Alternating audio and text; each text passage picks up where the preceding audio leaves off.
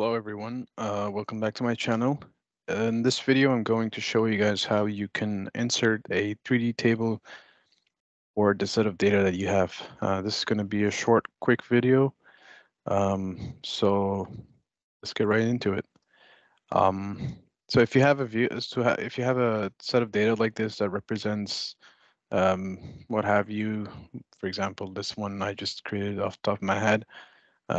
We have vehicle zone, we have vehicle numbers, and then, for example, this represents the number of defects per vehicle, or whatever you may have. So what you can do is to illustrate this in a 3D chart is you can go to Insert tab, you can click here, and then here you can see you have different options.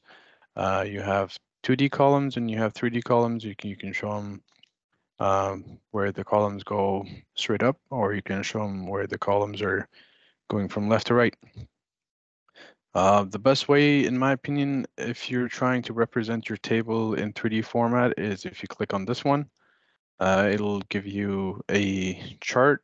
So here you can see we have our vehicle zones here in the x-axis, and we have our vehicle numbers on the y-axis, and then the number of defects per vehicle is going up on the z-axis.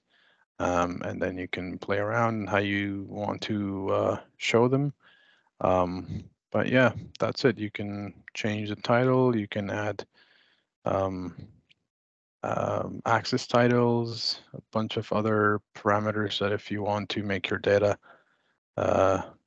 look more complete, you can do that. So hope that helped you guys. If you have any other questions or any recommendations on what you want to see in the next video, let me know in the comments below, and thanks for watching.